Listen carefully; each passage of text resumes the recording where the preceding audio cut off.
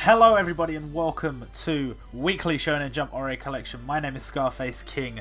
Today we have the hardest event that has dropped on this game so far, Seto Kaiba, and I'm going to be going through the unit, the event, possible teams you can use, and my strategy for beating said event. So to begin, we're going to talk about the unit himself, Seto Kaiba, what you're fighting for. So when you beat the event first time, you will get a 3-star version of Seto Kaiba drop. If you want more copies for Overboost, you have to continue to farm the stage, earn points, and use those points in the store to trade in for more copies. My personal opinion is that this is simply not worth it. You can see that however you want, but first off, they don't give you enough copies to max Overboost him. Second off, even if they did, the amount of farming required in order to get the copies, you're going to use so many stamina bottles. If you don't have the bottles, you're going to be using all your orbs. I think just get one copy and be done. At absolute maximum, I would say go for the getting him to 1 overboost, so you'll need 4 copies for that. You get 1 for free, so you need 3 copies. Do that. Maybe even just get 2 extra copies and then grab yourself, one of those 10 stamina drinks that are in the store right now, or I don't know, it's up to you. All I'm saying is, I personally wouldn't go beyond 1 copy, because this event is not only hard, it requires an insane amount of grinding, and for the average player, it's just not worth it. So to talk about the event, talk about the unit itself, and what you're going to be getting here, this is a very, very good unit. As far as free-to-play units go, he, I think, is the best there is at the moment. I might be wrong, but off the top of my head, I can't think of a free-to-play unit better than Seto Kaiba. He is jump standard. He is one of the best units in the game. I know that sounds like I'm talking him up. He is really good. So he's an intelligence unit and he's an all-rounder. As I've said before, you will know all-rounders tend to have amazing stats, and Seto Kaiba does in fact have amazing stats. He's a 1990s unit.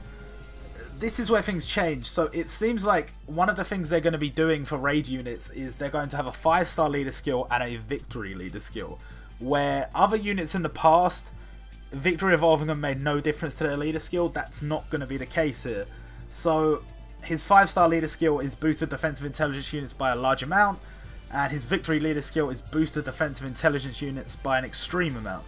So they're encouraging you, actively encouraging you to awaken him into victory, which I think is reasonable, because he's a good unit. You're probably going to want to do that anyway.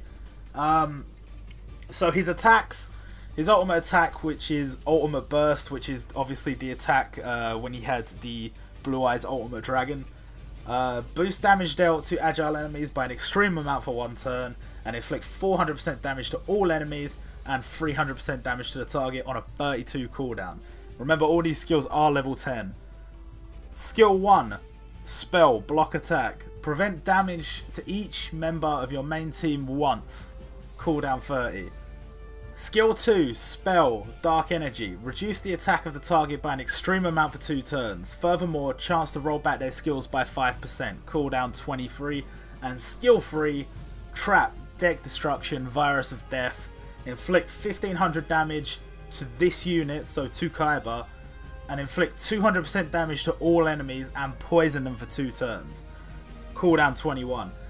The poison is very good. It is 2500 damage per turn for 2 turns, so really decent. And its passives: boost this unit's attack against agile enemies by a medium amount. For 1 turn at the start of battle, boost this unit's defense by an extreme amount. And when this unit's HP is 30% or less, boost this unit's ultimate attack damage by an extreme amount. In general, he's crazy good. The one thing setting Kaiba back is that he is intelligence type, and right now strength type is, I would say, the strongest type in the game. Yellow is making a hard contest for that, because you have units like Iori, Soma, Goku that make those teams very hard to kill. But in general, Red is the team that has the highest firepower, and so he maybe will suffer, especially in PvP, but in general, for all other content, he is going to be a fantastic unit that you're definitely going to want to use. Okay, moving on to the boss stage. Now, this event is only one stage. It's not one of these multiple stage events we've had in story mode. It's one stage, it's Seto Kaiba. You literally jump in and you go. The problem with that is this stage is very, very, very, very, very difficult. So, for people that are, you know, veterans of the game, you will absolutely be able to find a team that can beat this stage. Especially if you've, you know, pulled on all the old banners and you've built up a nice, you know, staple of overboosted units, victory awakened units that you can just throw in a team and get going. Players that are new to the game, honestly, you're going to struggle so bad. This event is so hard. There might be some ways you can put something together, and depending on the units in your box, it might very well be possible for you. But for a lot of people, if you don't have Sakuragi, if you don't have Iori, if you don't have Rei, if you don't have Goku, if you don't have Soma, it's starting to look really bad for you, and you're probably going to struggle. But let's go through the event, and let's just talk it out. So, much like his actual unit counterpart, there are a lot of similarities, but there are some very, very key differences that we need to talk about. So, President of the Kaiba Corporation, Seto Kaiba. He's an intelligence type, he's an all-rounder, he's a 1990s unit. His ultimate attack, Ultimate Burst. Inflict 200% damage to the entire enemy main team. Furthermore, inflict 200% damage to a random main team enemy. Cooldown 25. Skill 1, Spell, Block Attack. Prevent damage to this unit 12 times. Cooldown 25. Skill 2, Trap, Deck Destruction, Virus of Death. Inflict 125% damage to all enemies. Furthermore, chance to poison all enemies for 3 turns. Cooldown 18. Now, the key difference between this unit and the droppable, or sorry, the unit you can buy from the store, he only has 2 skills, not 3, not including his ultimate attack, obviously. And the 2 skills, only one of them will be active at a time. It's random which one he switches to. He switches randomly in battle, so RNG is a massive factor in this fight. I know for me, I'll show the teams I used. I'll show some of the victory runs and some of the failed runs. But for me, if I got good RNG, I could clear it in under 5 minutes in game time, which is the equivalent of like 2 to 3 minutes real time. But in a in a bad run, it could go on for minutes and minutes and minutes, which is what makes this so difficult to farm so many copies, because if you get bad RNG, you do kind of feel like you're up against it. But there's a couple more things we need to talk about. So his passives, which were stated in the news, but were never stated in the actual game, in the in-game info. He has 3 passives as far as I know. One of them, I don't explicitly know the details, but it's for the first turn he does more damage. But the other 2 we do explicitly know, and that is, once at the start of battle, this unit's skill will be roll forward 80%. So the skill, not the ultimate attack, and the skill is obviously, it's random whether it will be block attack or virus of death. Some people will prefer it to be block attack, because then you can, you know, just get rid of the barrier as soon as possible. Other people will say Virus of Death, because then you can clear the poison as quick as possible. It really depends on what units you have and how that's going to affect your runtime. And its final passive, reduce the chance of this unit being affected by debuffs by an extreme amount. This one is annoying. If you have Iori, do not bring the charm debuff. If you have Suna, leave him in your box. Do not bring him. Anybody who will debuff this character, who will try and poison him, charm him, freeze him, burn him, these are all very unlikely to affect him. You can still affect him with stuff like attack down, critical hit down, stuff like that. But again, just you've got to remember that the key strategy here isn't going to be debuffing him, isn't going to be reducing his stats. The key strategy is going to be stalling him. And I'll go into that when I show the team I actually used to stall him out, but other than that, what you need to know about him, his characteristics are the same, student and rival. Some people may be able to use that to their benefit if they have certain units. And the stats, he has 3,000 attack, 1,000 defense, and 60 speed. So he is a menace, and for, I mean, you'll see it in game when you see the footage playing out. his skills just pop off, just over and over and over and over and over again. Unless you're stalling him, unless you're, you know, doing something to stop him from attacking you, he's just going to keep dropping those skills over and over. So that's the analysis part done. Let's talk about the units. The units I think you need to bring on this stage in order to be successful. So we have the gods here and we have the good. The good units, for the most part, are, you know, they're just good to have. Units like Joey, like Momo, like Jotaro. Units that have a clear use in a team, but alone will not be enough to help you win. So I personally stopped using Jotaro in my team. In theory, he's the best unit for the job. He hits multiple times on Kaiba's block and gets rid of, you know, obviously Kaiba blocks 12 hits. Jotaro hits for like 15 or 16. So in theory, Jotaro is the main man. I personally found that he slows me down a little bit. That might just be me, that might just be my setup. I don't know. But I personally found that he wasn't that good. Momo and Joey are two incredible units to have.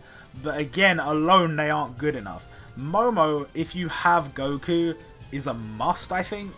Obviously, if you want to go for a more offensive team, you can drop her.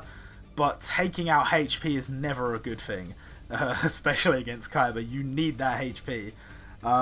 Same with Joey, but in general, Joey, I find, is used to just die instantly. You just put him in the front row, he dies instantly, and then you can get your friend captain in. You have the effects of Joey's extreme HP buff as well in effect, so good to go.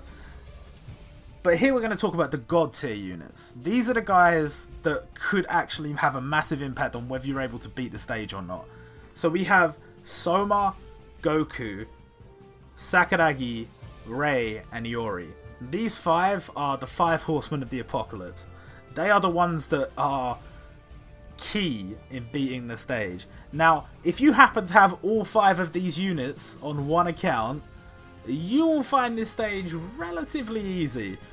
You know, Goku is a leader. Bring a Goku friend. If you want, you could put Sakuragi or Rei as the leader if you want to boost the strength attack. But then have Iori and Soma, obviously, as your supports and a Goku friend. Mad team. So I'm going to let it play out on screen, the last successful run on my main account. And then we're going to move into my alt account where I believe I have a... I don't know if I'd say optimal, semi-optimal AFK auto style team for beating this event. It is consistent. If you play manually, you'll never lose. But if you want to play AFK like I do and just auto it, I don't think it's died when I've autoed even once. But that doesn't mean to say that it can't happen if like terrible RNG does occur. So the team, basically, the way it works is we have the Goku and we have the friend Goku.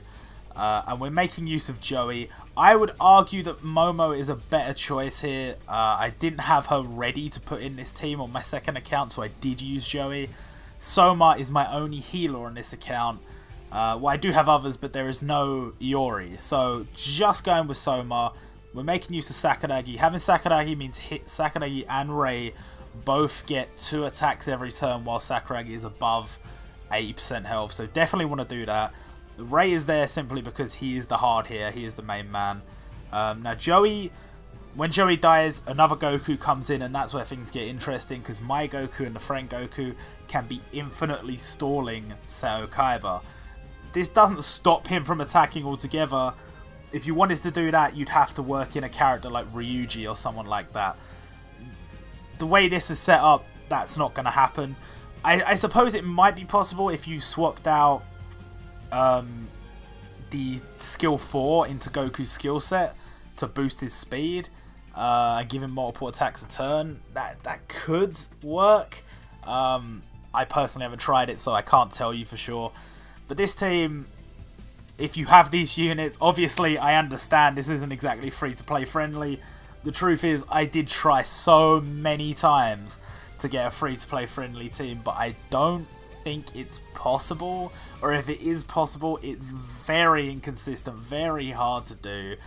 and it's just not worth my time to keep trying. I want to get this video out, so I've got what I've got. There is one more team after this one, which is an interesting one, but this team... well, yeah, I basically said everything I need to say about the Goku team. Wait for the poison. Obviously, without Yori, there's no poison removal. So the times when he'd be poisoning you, that's when you're going to have to get as much damage as possible, hoping that you don't die from the poison. Obviously, with the 2 Soma healing skills, that's probably not going to happen. But it can happen. It definitely can happen, so be careful. But yeah, in general, just... hit him while he hasn't got his barrier up. While he does have his barrier up, avoid using Ray's ultimate attack. I've done it a couple of times. I don't know if it's in this video, but a couple of times where I've been autoing and the AI has used Ray's attack while he has his block up. It will do nothing. It is not worth it. Same with Sakuragi. Same with Goku as well. Just hit him with normal attacks, hit him with other skills, but don't be hitting him with, don't be hitting him with your heavy artillery while he has that block up.